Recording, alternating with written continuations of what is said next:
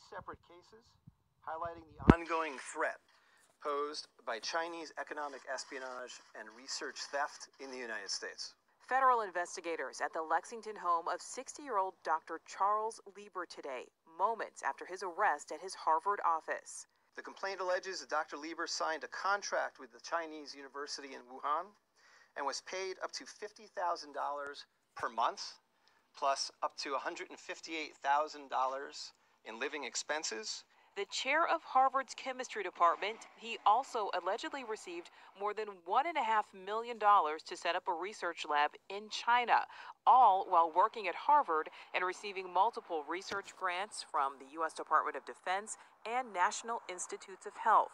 Also charged today, 2 Chinese nationals, 29-year-old Yang Qingyi, who worked as a scientific researcher at Boston University, who failed to mention on her visa application that she is also a lieutenant with the People's Liberation Army. 30-year-old Zhaozong Zhang worked on cancer research at Beth Israel Deaconess Medical Center. For trying to smuggle vials of biological material out of the United States to China and lying about it to federal investigators. One trend is starting to come to light. Data that has been made available so far shows that African Americans are being infected at disturbing rates in some of the nation's largest cities and states. For example, in Louisiana, where nearly a third of the state population is African American, Black residents make up 70% of all COVID-19 related deaths. In Michigan, African Americans make up 14% of the state's population, but they make up 40% of Michigan's coronavirus deaths. In Illinois, African Americans make up 15% of the population, but account for 42% of all deaths. And in Chicago, where 30% of that city's population is African American, African Americans account for a staggering 70% of the coronavirus deaths so far. So that's 1,870,000 million tests. Look at that, 1,870,000 tests to date. And now we're performing them at a level that nobody's ever seen before. As we announced yesterday, CBS testing sites in Georgia and Rhode Island will be using Abbott Labs rapid 5-minute tests. We're down to now 5 minutes. It's a 5-minute test so that people can get the results back very quickly.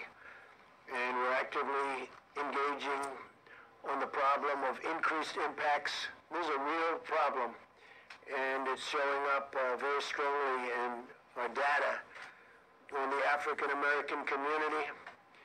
And we're doing everything in our power to address this challenge. It's a tremendous challenge. It's terrible. And provide support to African American citizens of this country who are going through a lot, but it's been disproportionate.